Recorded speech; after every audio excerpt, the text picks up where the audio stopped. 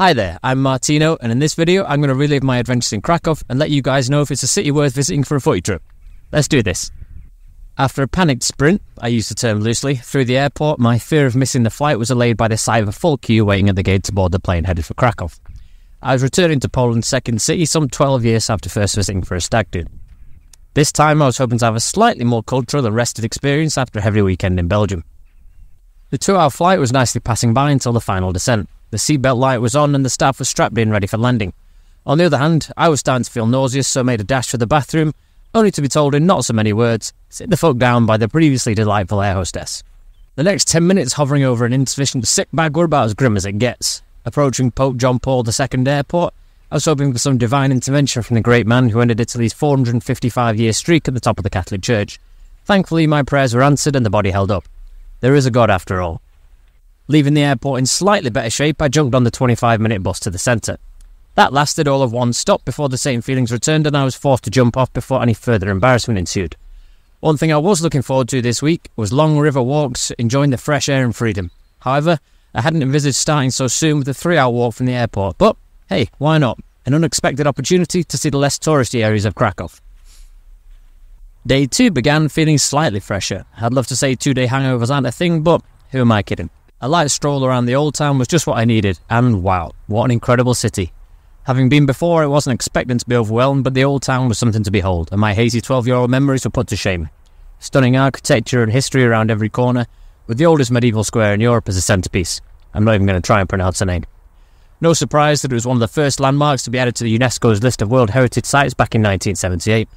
Full of life and energy, this place was buzzing with activity. People of all ages and walks of life enjoying the ambience. Such an incredible place with so much history. It was time to find out a little more.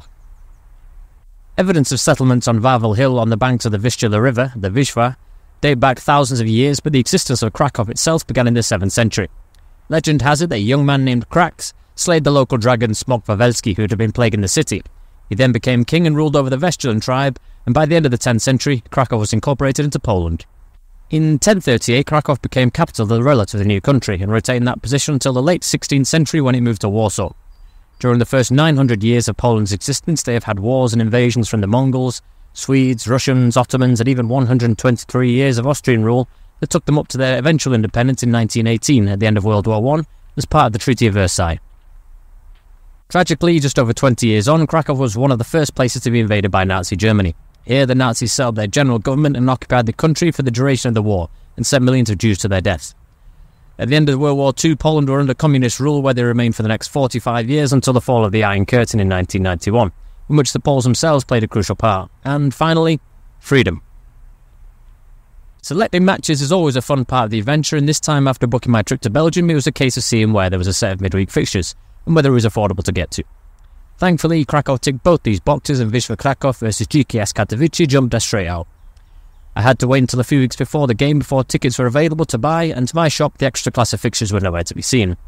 After a brief panic, it appears both of these well-known teams were now applying their trade in Poland's second tier, but at least the game was on. A couple of days before my trip, I was searching for information about Wisła and spotted that they were one of the clubs available on homefans.net. A site I'd been meaning to try for years, where you basically have a host who tries to give you the full home fan experience, as the name suggests.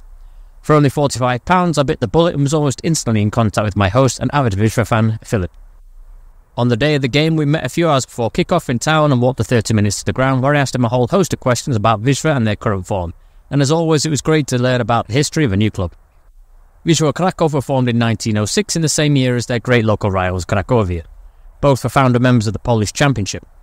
They went on to win their inaugural title in 1926 and quickly followed up with a second the year after. Wisła failed to continue their early dominance, and barring a couple of successes in the 1950s, it was quite until the 1978 title. The following year, they reached their best European finish of a quarter-final before falling to eventual winners Malmö. As the 20th century was coming to a close, they were struggling at the foot of the Ekstraklasa when the club's course was about to change dramatically. The first big-money takeover in Polish football by one of the country's richest men catapulted Wisła back to the upper echelon of the table. Within half a season, they were beating reigning champions Wisła Łódź 6-0, and by 1999 they once again reached the pinnacle of Polish football, and this time there was no budging them. Wisła proceeded to dominate the league, winning 8 of the next 13 titles. If ever you're partaking in a quiz and the following question comes up, to whom did Pep Guardiola suffer his first managerial defeat? The answer, I'm sure we all knew, is Wisła Krakow. Since their final title in 2011, it has sadly been a steady decline. Results on the pitch began to suffer, and by 2016 the affluent owners decided they'd had their fun and departed, leaving Wisła in a terrible state. Back in debt and in the hands of the fans, this exposure left them vulnerable, and their famous right-wing ultra group, the Sharks, managed to infiltrate the club. This accelerated the club's downfall with continued criminal activity. By 2018, the club was on its knees, with fans just praying for the club to survive. The saviour ended up being former Dortmund star Jakub Błaszczykowski. As well as turning out on the field, he also combined with others off the field to put together a package to rescue the club.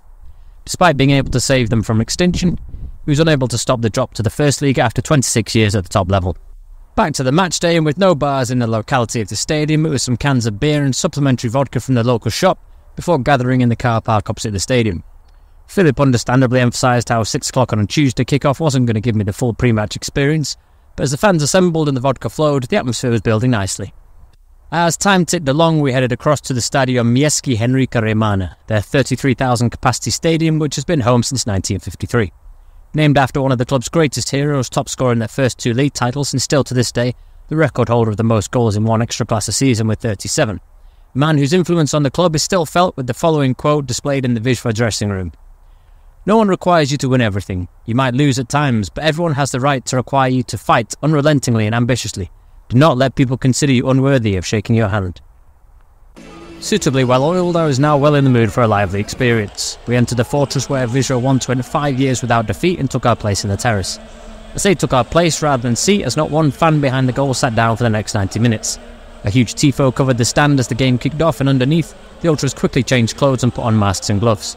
It was certainly an environment with an edge where photos and videos weren't necessarily welcome, and I certainly felt more comfortable being with a group of locals rather than a lone tourist. 6 minutes into the game and the tifo was finally removed, and to our disappointment, Wisła were already 1-0 down. This did nothing to stop the chanting, dictated throughout from the podium by the capo, megaphone in hand. With the joy of YouTube, I can now look back at the pyro display and the surreal footage of the Katowice goal. The home team had started the season with 10 points and 12, desperate for a return to the top flight. It was crucial they pulled back the deficit to continue their early season momentum. Admittedly, the singing of the fans was more captivating than the football itself.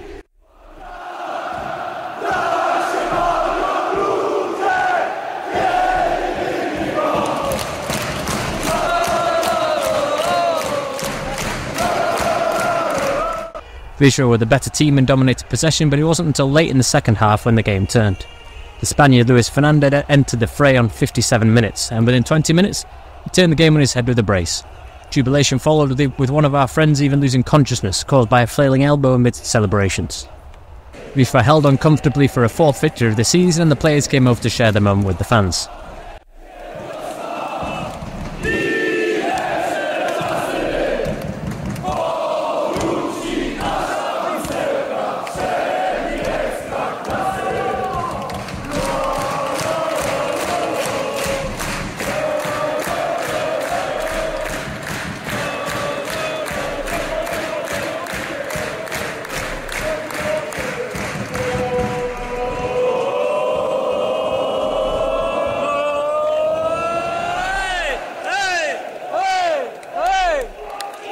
If they can continue in this vein, then who's to say they won't soon be reconvening 2 of the most famous rivalries in Europe? The Holy War with Cracovia, and the historical duel for supremacy with Legia Warsaw. Poland's 2 largest cities, north versus south, capital versus former capital, and the country's 2 most successful teams of recent years. As the fans went their separate ways, a few of us headed back into the centre, but only for a nightcap with it being a weeknight. But there's always one. Always one who fancies another beer, and who was I to say no? With the 700-year-old Jagiellonian University, the 13th oldest in the world, placed in the heart of the city, there was still a vibrancy about the place that students bring.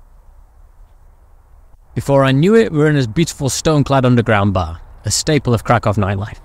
This one had the joys of karaoke and Gimme Gimme Gimme was entertaining the clientele, but the real drama came when they had to prevent a fight after one young girl, seemingly offended by another getting in on her karaoke song.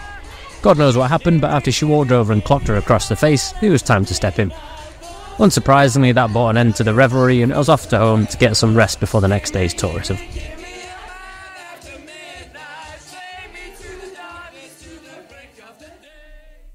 Over the next 2 days, I took the opportunity to appreciate the things to do and see in Krakow, and discover what attracts the 10 million tourists here each year. First up was another UNESCO World Heritage Site in the Wieliczka salt mines. Still no idea how to pronounce it. A unique site which delves into the history of one of the cornerstones of Krakow's commercial history. Soils have been extracted from the site since the 13th century and houses some breathtaking rooms and displays. Despite this, I must say my highlight is you can taste the salty walls. The most well-known experience in Krakow is a visit to Auschwitz concentration camp. To put this place into words is well beyond my level of articulation. To see at such close quarters the conditions that people lived in and hear the stories of how they were treated is beyond harrowing. Having been to several World War II museums in various countries over the years, Auschwitz brings a deeper understanding and feeling to the events that occurred and is certainly worth a visit to pay your respects. Back in the heart of the city as mentioned before, the main square is a wonderful location to while away the hours. Grab some food and drink while enjoying the live music. Horse-drawn carriages and street performers add a lovely ambience to the square whilst you listen out for the bells of St Mary's Basilica. The Jewish district of Kazimierz is a well worth a short walk. An alternative but bustling area full of cafes, bars and restaurants. Provides a slightly more relaxed and authentic vibe in comparison to the tourism-heavy main square. Wawel Castle and Cathedral are also beautiful buildings steeped in history and legend that provide a beautiful welcome to the city. Add to that over 6,000 monuments of cultural and historical significance, and you won't be short of things to see in Krakow. Another enjoyable and eventful trip watching football abroad. Another country ticked off the list and my time in Krakow was done. This time opting for the more conventional bus option back to the airport.